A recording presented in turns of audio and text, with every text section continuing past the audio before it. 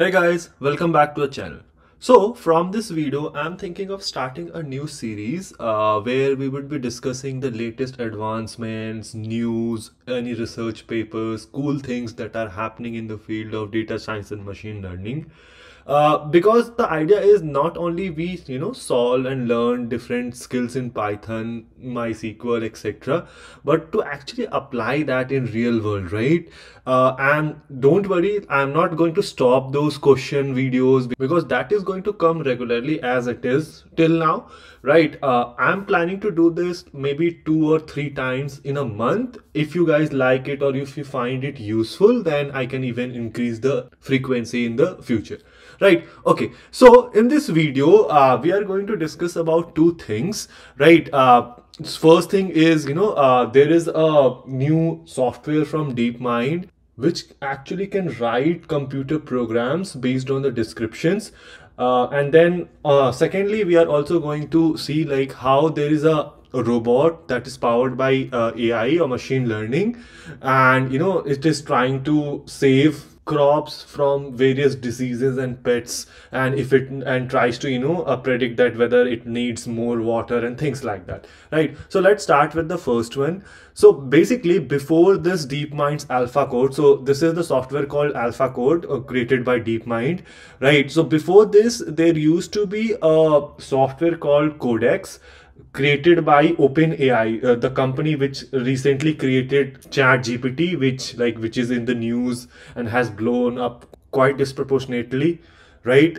So before this, there used to be a Codex system, but you might be thinking like, what is the use of this, right? So what is a use of a software like this? If you are a working professional, you will relate to this. There might be n number of times in your day-to-day activities that someone who don't know how to code or is not technical enough, right, in this data science or machine learning stuff, so they might be asking you that, hey, could you do this for me, or I want to do something, can you get this data for me, or something like that, which to you might seem very trivial, but since they don't know, they ask you, right? So wouldn't it be good that if such a software exists, that for people who are non-coder or not from a technical background, they can for their whatever purpose they want, that they can just input a, hey, can you write a code to do this, and the software does that, and the person is able to solve his or her problem instantaneously, right? So that is the advantages of having this.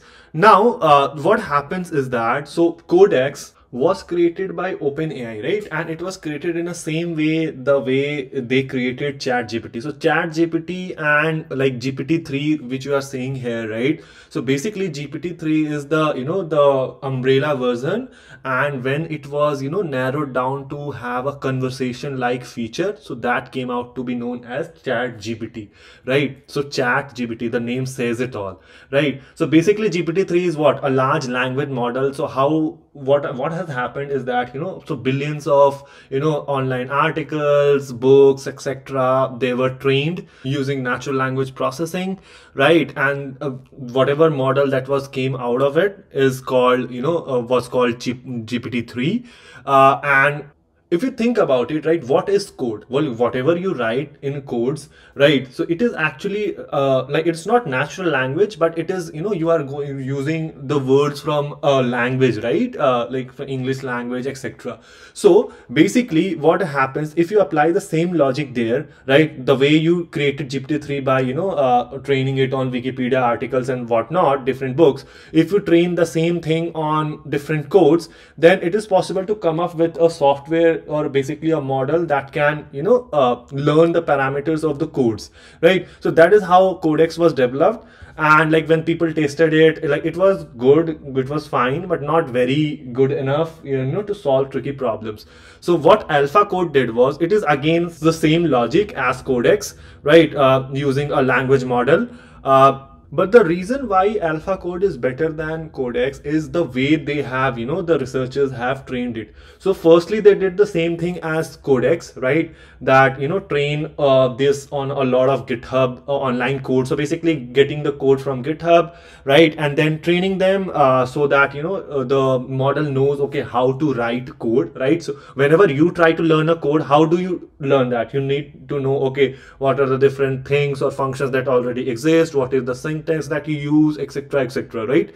So the same thing happened with the model. And then what they did was they also trained the model to translate the problems into code. So basically it is just like how a human will solve a problem. You read the description of the problem and then you try to familiarize, okay, let's break it down into let's say step 1, step 2. Step 1, let's create a function which will do certain things, then the output of that function is going to do certain things, etc., etc. So that is what they trained the model, the AlphaCode, to do, right?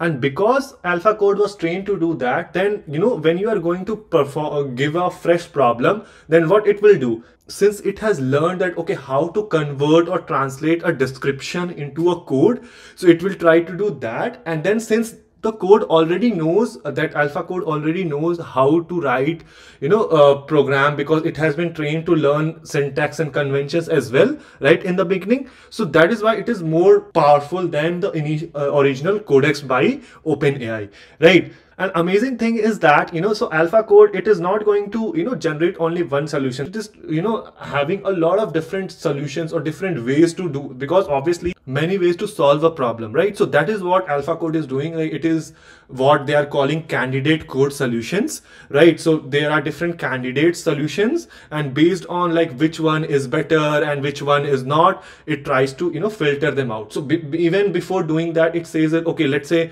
AlphaCode generated, okay, there are 100 solutions to solve this problem, right? So of those 100, like it tries to do a clustering, that okay, these 10 are very similar in nature of what we are trying to do, and their outputs are very similar as well. So okay, let's keep them in one cluster, etc., etc., right? And then from those different clusters, it will try to submit the solutions, and whichever passes all the test cases or is best performing, it will keep that, right? So like when the numbers came in, so about 1/3 of the questions that were given to AlphaCode was solved by it, right? And these, mind you, these are, so AlphaCode is trained for tricky problems, right? So they have been trained for tricky problems. So 1/3 of those tricky problems AlphaCode was able to solve, which Codex was, I think, less than 10%, right? And then when this AlphaCode was put into online competition with other people, so about half of the human competitors were below AlphaCode, right? And the surprising thing that the researcher mentioned that it is not just reproducing what it has learned. So basically, like as I mentioned, right, so AlphaCode is being trained on different code snippets from GitHub, right? Thousands and thousands of code snippets.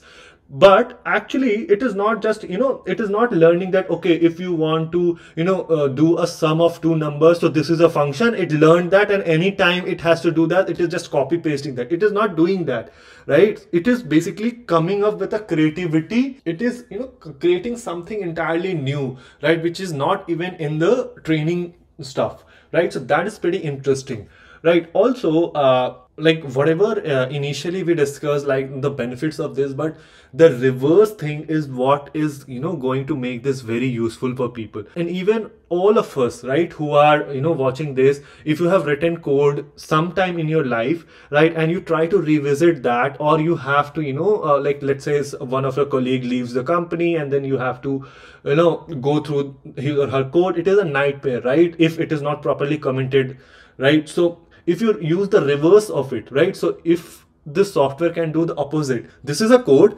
and what it is trying to do, what the code is trying to do, if you can know, or something can convert that into plain English or a language that humans understand easily, right, so it would be a game changer, right? So that is why this this is a great stuff from DeepMind, right? AlphaCode. So if you want to know more about it, right? So this is how, they have written a entire blog regarding, like, how they are trying to approach this, like what's the logic that AlphaCode uses and all that. And there are some even questions that, so this was the problem description and the solution that it came up with, right? So if you, just if you pause this, or I will share the link in the description, but if you pause this, or if you, go through these links, and you can try to see that, okay, there are tons and tons of, questions which it has generated solutions to, right? So let me know, like, apart from this, what other application this thing can have,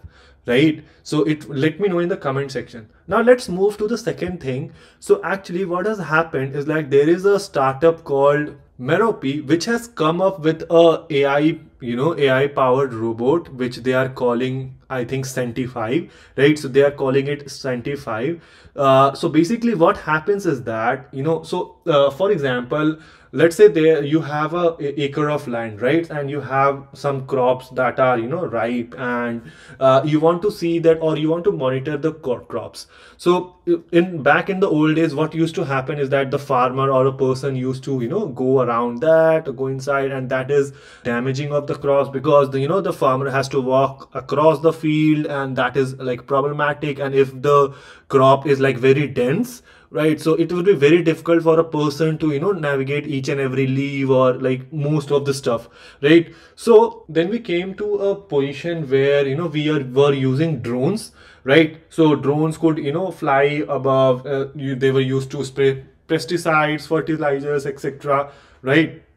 But the problem with them is, like, it can only have a top view of the crops, right? So this robot Senti5, right, so it looks something like this. Since it has no wheels, it just has spokes, right? So the area of contact is like minimal, and because of that, the damage to the crops becomes minimal, right? And since it has two cameras, so it can image crops from above as well as below, right? And then what it does is it combines those images, right? So basically what happens is, like, so in this software, the farmer, you can write the boundaries of your field, right? And then up to 50 acres, I think, in a day it can traverse, and once it has all the images, right, and then it will use the AI algorithms, so there is the already trained AI algorithm. It will feed this data, and then based on that there will be predictions, right? So which area or which spot needs more water, where, like, there might be possibility of diseases or pests, etc., right? So it makes the task very easy, right? And a good thing about this is that it can use different types of crop, like it can inspect different type of crops, right? So like the arms can extend, the width is adjustable, etc., right? So yeah, this is like another great example of where AI is being used to minimize damages, etc. So yeah, in this video, I think these were the two things that I wanted to discuss. Let me know if you guys come across any interesting news or articles or research papers or links or any videos that you might see that, okay, this is something really cool. Let me know in the comment section below, and until then, I will see you guys in the next video.